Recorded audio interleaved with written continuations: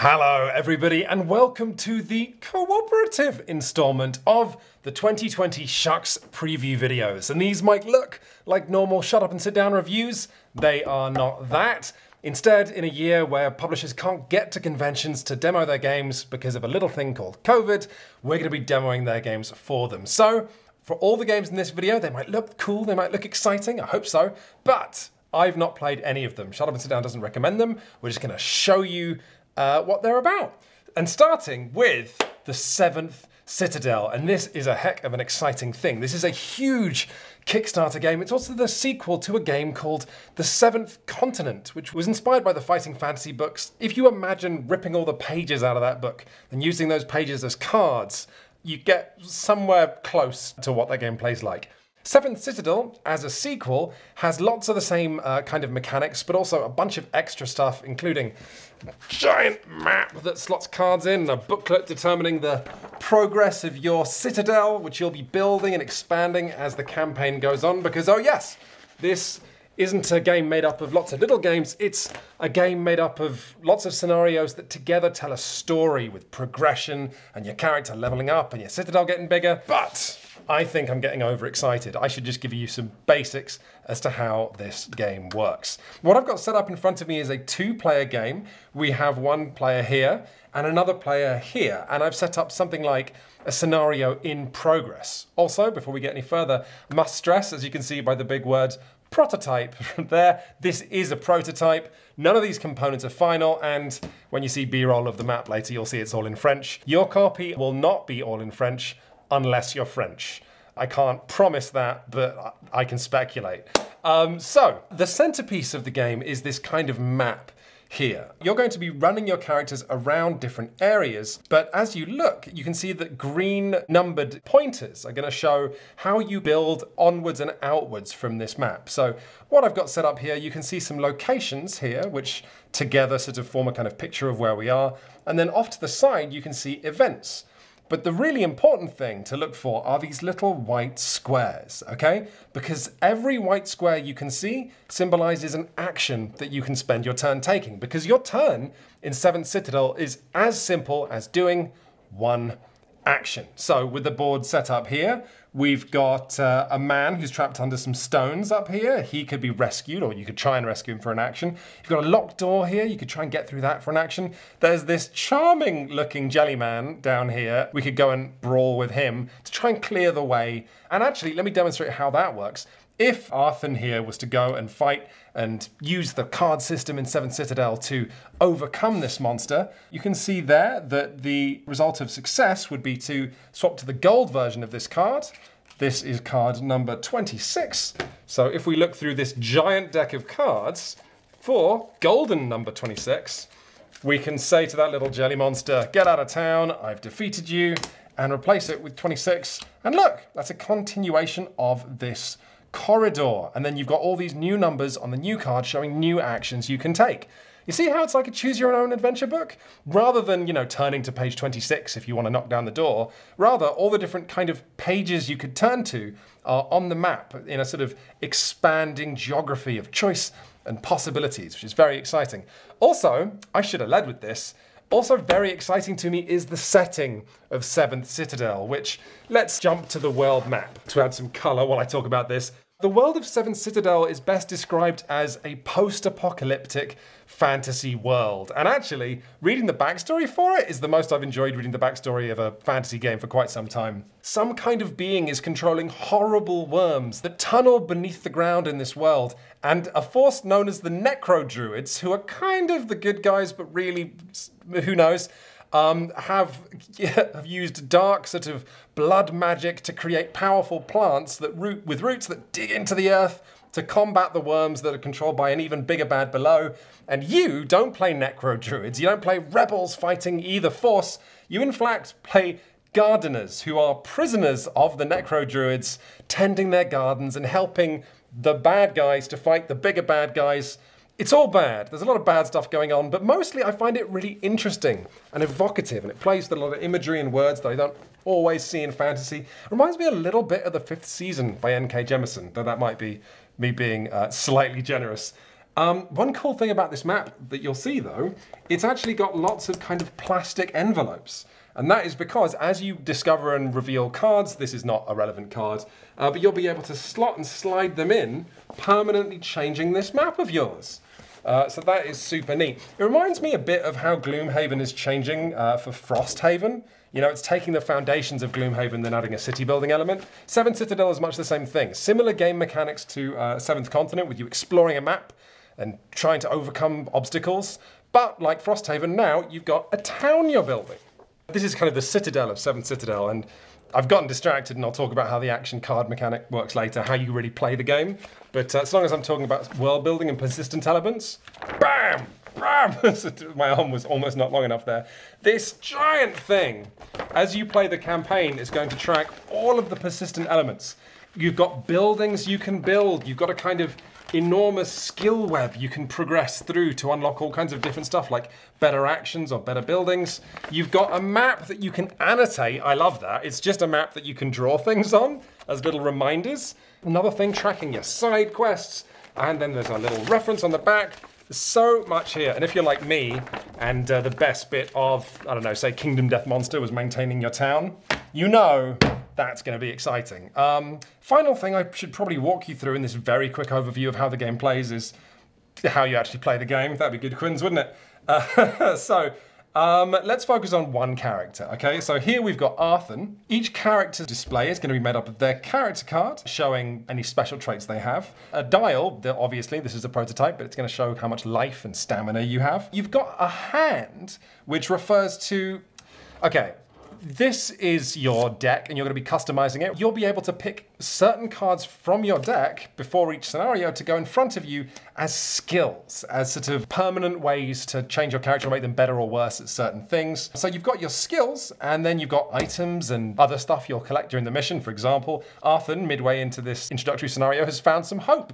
That's nice. Denholm over here has no hope, but I won't get distracted. Then the way actions work is you'll see these little equations next to a lot of skill checks. The symbol in the white square is the kind of check it is, whether that's strength or fighting or observation or lockpicking. The blue is how many cards you must draw from your action deck at minimum, and the gold is how many successes you need to progress. So with this guy here who's trapped under some stone, if we were to try and solve this as Arthur, we need at least 3 successes. Arthur does not have any skills relating to sort of brawn or strength in the way that we've built her. So we know we have to draw at least 2 cards, but we need 3 successes, so maybe let's draw a couple more. And then after that, you're gonna flip them and see that I have 1.5. Half and a half. Oh, hang on, look. And then by arranging the cards, I can hopefully get enough stars. Except I actually can't. That looks to me like, that looks to me like 3 stars. So that would be an example of a failed check. So you might ask yourself, Quince, why didn't you choose to draw more cards to make sure you passed? Beakuaz, every time this deck runs out, you're gonna lose 5 life points. And this is also how the game scales for multiple players. However many people you're playing with, you just divide 30 life points across all of the characters for the scenario. So for example, if you're playing by yourself, you're going to have one beefy person with 30 life points. In a 2-player game, they both have 15, and so on. So that's how the game is balanced. So there you have it. That's a kind of whistle-stop tour of the prototype version of 7th Citadel, a game of simple rules, well, compared to some sort of campaign games you can play.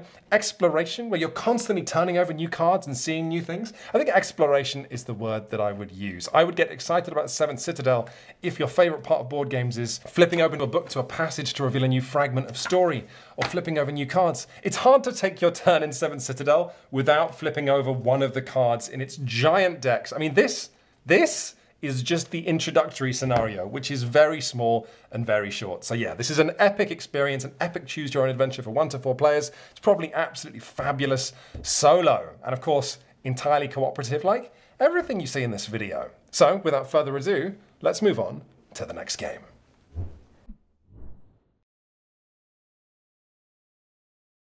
All right, next up, me and my fashionable shirt are going to be guiding you through Aliens, Another Glorious Day in the Core, an official licensed game of the Aliens movies, obviously. But more excitingly, it is published by Gale Force 9, a company that always punch above their weight when it comes to licensed games. If anyone's ever played their licensed game of the Spartacus TV series, you'll know what I'm talking about. They also published the game, the official Firefly board game, which is quite well liked. But what we have here is a campaign game that takes you through the events of the movie Aliens. And we've also got a couple of expansions.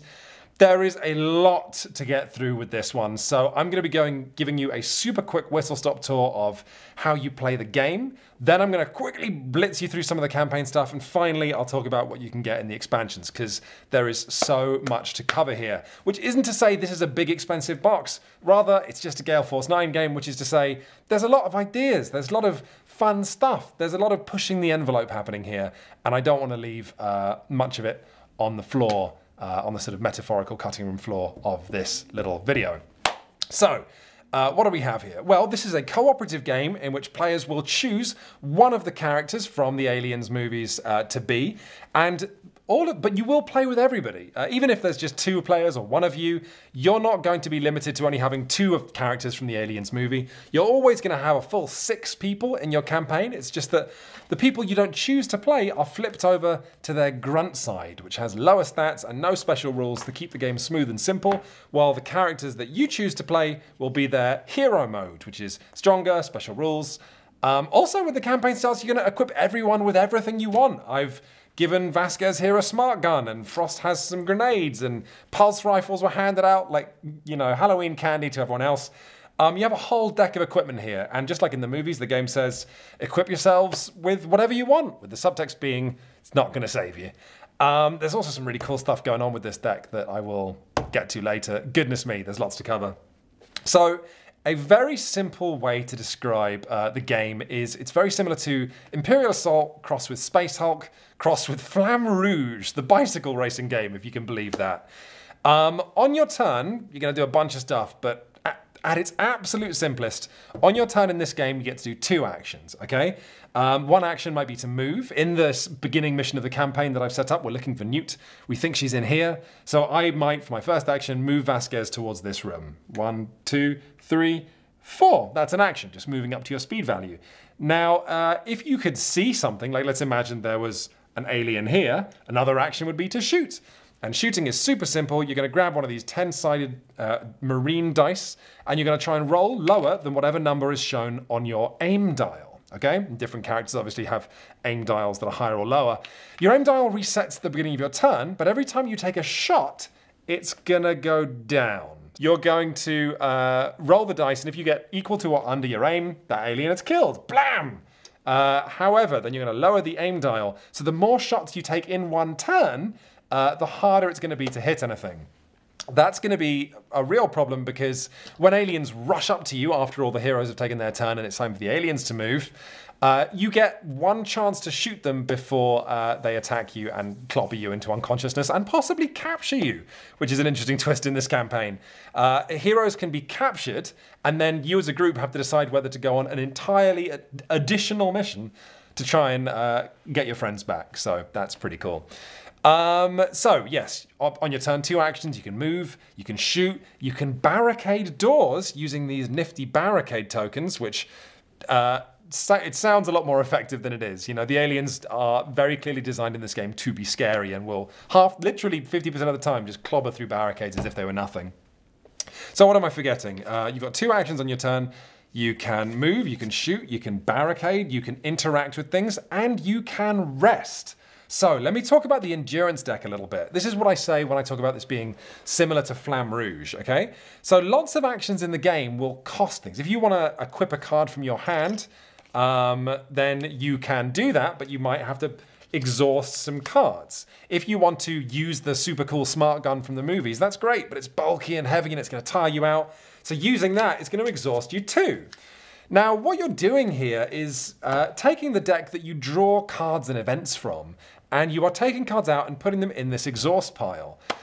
And cards that are in the exhaust pile can't be drawn. In fact, they exist in this kind of limbo state between cards you can draw and use and cards that are removed from the game. And if your entire draw pile ends up in the exhaust pile, and you still need to continue exhausting cards and tiring out your Marines with all of these cool actions you're doing, cards from the exhaust will go into the discard. Now, discarded cards are cool because they're not just removed from the game. They are potentially removed from the campaign. Because, and I love this, is the kind of thematic flavor that Gale Force 9 is so good at.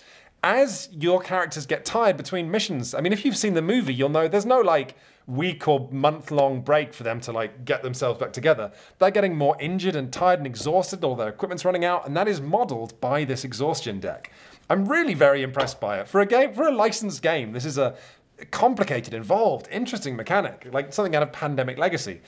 So basically, yes, you want to complete each mission, but you want to do so while being as not exhausted as possible. So yes, you could equip everybody with smart guns and huge grenades and lumber into missions carrying all this gear.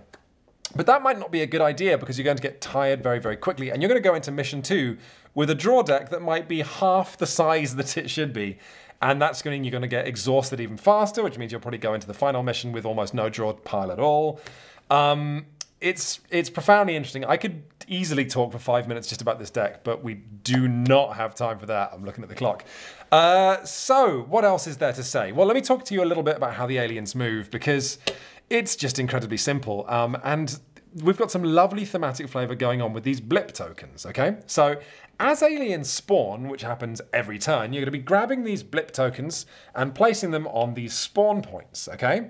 Now, once if Marines see them, you immediately flip them over and replace them with alien miniatures. But so long as Marines don't see them, just like in the movies, all of these blip tokens are going to be moving towards the Marines. 1, 2, 3, 4, 5, 6. 1, 2, 3, 4, 5, 6. 1, 2, 3, 4, 5, 6. And the aliens don't know how many aliens those blips represent. If you've not seen the movie, the Aliens movies are defined by this object, which is a motion tracker depicted on the back of these cards. And you can see blips moving towards you, but you don't really know how many aliens are coming towards you or what aliens are coming towards you. This is a mechanic that from the movie, that got ripped off by a Games Workshop game called Space Hulk. And now I am thrilled to say it is back in an Aliens board game. So what happens is that when a blip rounds the corner, 1, 2, 3, 4, 5, and it can be seen by Marines, you're then going to flip it over and you're going to reveal a number, which is how many aliens that is, okay? So, and that works incredibly simply. All you do is you place, if it's a 1, an alien miniature there. And if it's a number greater than 1, you're going to take these alien tokens. Let's imagine we drew a 4, which is a big old swarm of aliens.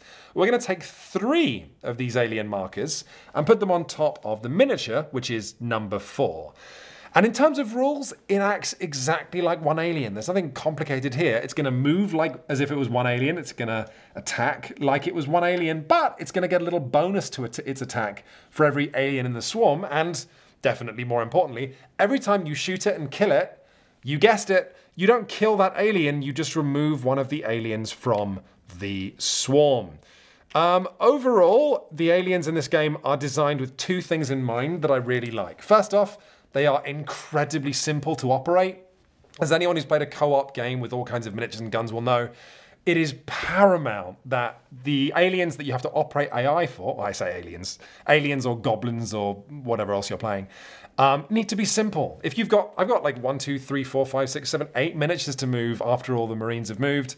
I don't want it to be some complicated multi-step flowchart. I just want to do the thing. And in this case, it's incredibly simple. Everything just moves 6 spaces towards you and then attacks if it can. That's it. You, however, do get a chance to shoot just before you are attacked. In fact, the way this works is they've made it as tense as possible. I'm going to go over time on this video, but that's only because I like this game so much. It's incredibly tense. Aliens will run up to you, and everyone that can see that alien gets 1 free shot to kill it, only though the moment before it attacks and either knocks someone down or captures them or kills them. So the game says, yeah, we will give you a chance to survive, but we will only give it to you the very instant before a Marine gets clobbered.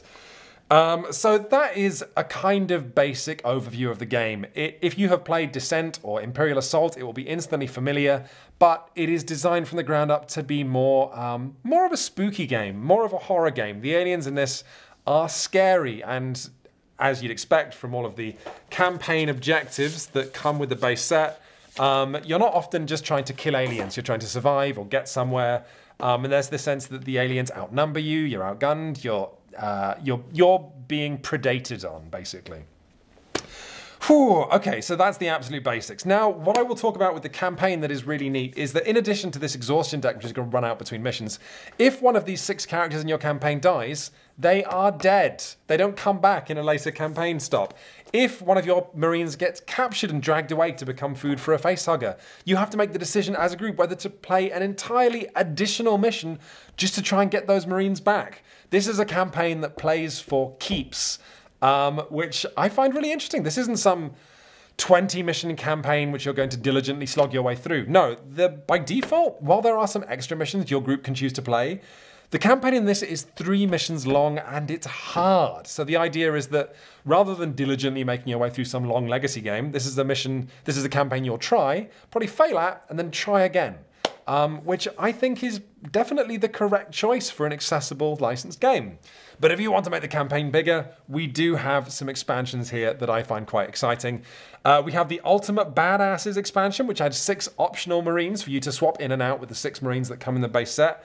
Also, Ultimate Badasses adds some experience cards. So every time you complete a mission, everyone can give their character some experience and level them up as if you were playing an online MMO. Yes, that's right, an online, massively multiplayer online game. So yes, this adds some more character customization and character development, whereas Get Away From Her, you be *******H, which I think stands for branch. That is going to add, obviously, because how could they turn it down? Ah, everything's fallen over. Oh no, Ripley, save me. We have got a Queen alien miniature. We have Ripley in the forklift suit. We have some new heroes, including exactly 1/2 of a cool android. And we have some additional missions for you to mix and match into the campaign. Remember I said before that this is a campaign that you would play through several times because it is difficult?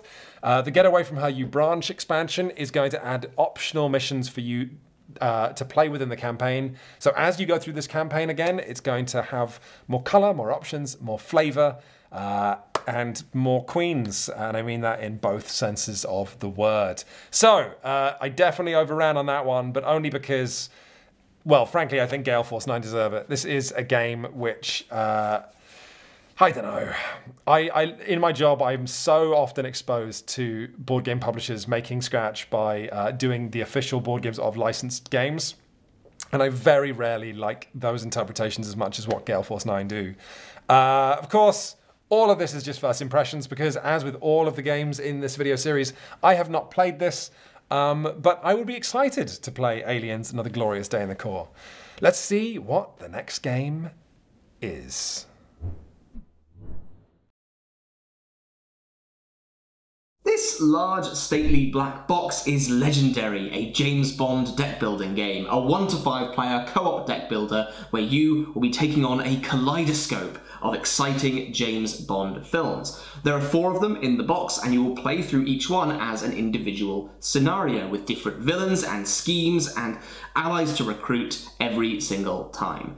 As with all deck builders, each player will have their own deck of cards that they'll add to over the course of the game and use it to recruit new agents and tackle problems on each turn. Before each game, you will pick a scenario. Here, we're just about to start a game of Goldfinger, and you can see the man himself right here. This slot is reserved for the mastermind that you're playing against on any given mission, not controlled by the player, mind, but a representative for the game itself. And just above him, you can see his scheme, Operation Grand Slam. Now, there's a bunch of information on both of these cards that pertains to exactly how they're going to twist your game in a horrible way, but we'll get to that a little later.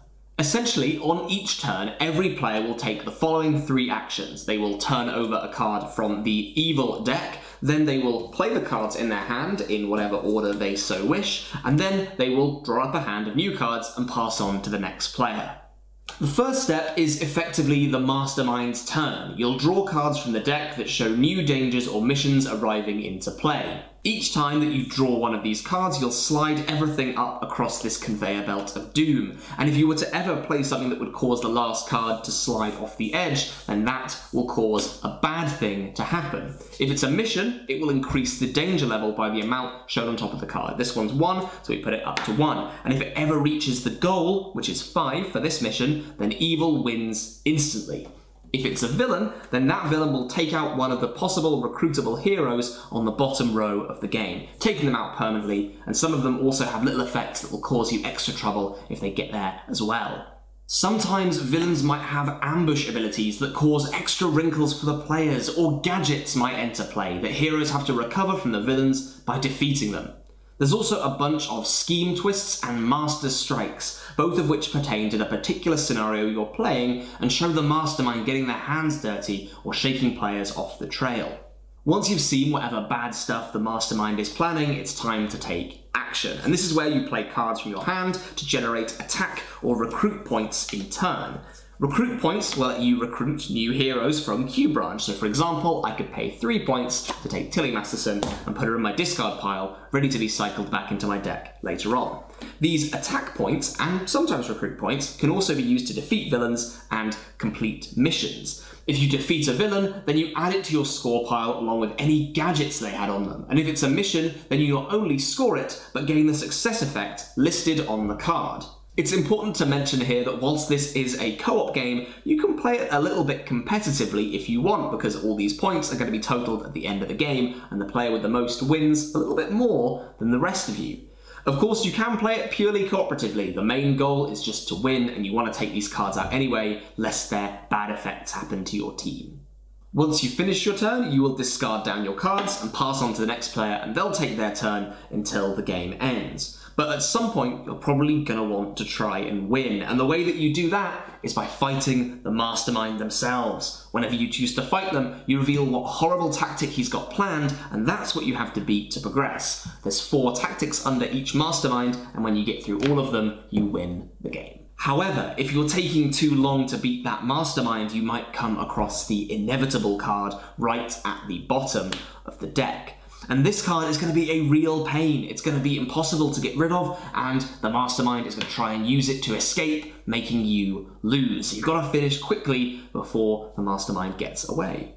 And that's basically the entire game. The complexity rises from the hundreds of cards that are contained within this box, and the ways that you can remix and mess with your standard James Bond formula. And the masterminds and schemes all have unique twists triggered by certain cards in these decks, so each game is going to feel a bit fresh and a bit weird. And that is Legendary, a James Bond deck building game brought to you by Upper Deck and designed by Danny Mandel and Ben Chachowski. And that's all for this preview. Thank you very much.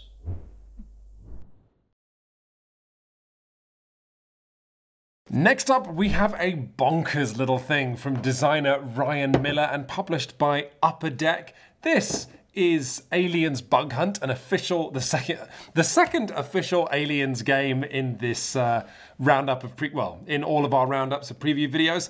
This is a lot lighter than Gale Force 9's Aliens Colonial Marine, Aliens Another Glorious Day in the Core. Aliens Bug Hunt is lighter, simpler, and as you'd guess from the small box, a little more schlocky, and as you'd guess from the tremendous amount of dice, it's a lot more dicey as well. Before we start though, I want to just show you what this game looks like to unbox, because it's one of the most exquisitely odd and exciting packages to open up that I've seen in some time. But let's not get distracted. I'm going to teach you roughly how to play the game, and I'm going to start by mentioning this game has 4 manuals, not because it's complicated, but because it likes to divvy up the upkeep of the game, the setup of the game, and even teaching the game to the 4 different roles of Intel Sergeant, Communications Specialist, Platoon Leader, and Master Sergeant, each of which will say, okay, one player is going to tell you to do this, you're going to do this, you're going to be responsible for this. So I thought that was quite cute, although it was interesting learning the game myself and essentially having to bounce between 4 different rule books. But that's my fault for being a loner. What we've got here is a game of charging into a complex, shooting aliens and completing objectives, and hopefully getting back out in one piece. Between 2 to 4 players, well, I suppose, I'm not sure. Can you play it with 1? I'll leave that for the internet to decide. I'm going to receive these player boards, and by default, in the regular difficulty, everyone has 2 grunts and 1 special character with better stats and special rules. But what's cute is that these characters you've got can slide up and down. They start ready, but then as you use them, they can become depleted, and then you need to spend your turn reloading to bring them back. I just thought that was really neat and satisfying. Frankly, this Aliens Bug Hunt is full of all kinds of neat tactile stuff. But as to how you play, it's very, very simple. So to begin with, we would actually do a little bit of preemptive alien setup. We have these motion tracker cards that show kind of where you populate dice on this board. This kind of shows the dimensions of the bug hunt we've got going on here. It's going to be a maximum of 5 tiles sort of tall. We're all going to enter from the APC space in the middle, and it can be 6 tiles deep. So we've got this 5x6 sort of grid that we can fill out as we run around trying to complete our objectives. How turns work is dictated by the phase deck. So we're going to see who goes first. It's going to be red. So red's going to take their turn. And all turns are super simple. Red will just have movement and then do 1 action. With movement, you get 3 movement points, but your movement immediately stops if you enter a space like so. If you want to move into a space that does not have a tile, that's the end of your movement, you just move in. If it has an objective token, we're going to pop an objective token on that for us to claim. And if it has aliens, we're going to put the dice down. And again, ergonomics. The aliens in this game are represented by the same dice you have to roll to kill them. So we've got 2 aliens and an objective in here, and red's there. So because red probably doesn't want to be alone with some aliens, red might spend their action. You could collect the objective. I believe it may or may not be a problem that there are aliens there. You can breach one of the barriers that make it harder to leave certain tiles. You can reload your characters, but we're just going to shoot. So it's red. Red has 3 ready characters. There's 2 dice to roll, so I only need to deplete one of my grunts because they have 2 sort of bullet icons each. You can deplete as many characters as you want to roll that many dice. But since there are 2 aliens here, I can only roll at the maximum of 2 dice, so I'll deplete 1 grunt. I'll roll those dice, and double blanks. Every blank that I get means that alien is dead. So that's gone. Walked in there, shot some aliens. What an easy game. Well, let me show you some of the other ways that it could have gone. So it looks like 4 of these spaces on the dice are blank, so you can reliably expect to kill aliens. But 1, there's a miss, and 1 is a damage, in which the aliens will hurt you as a result of you trying to kill them. You can also shoot, let's imagine that we had a wider sort of spread of aliens here. If you have a variety of aliens that are in adjacent spaces next to you, you can shoot in your spaces and in adjacent spaces as well. But shooting in aliens in your space is more dangerous because the red icon means that you take a wound, as opposed to the red icon just means, I believe, they walk towards you and charge into your space. Wounds are also pretty cool and pretty, again, ergonomic. That's a word I've been using a lot to describe this game.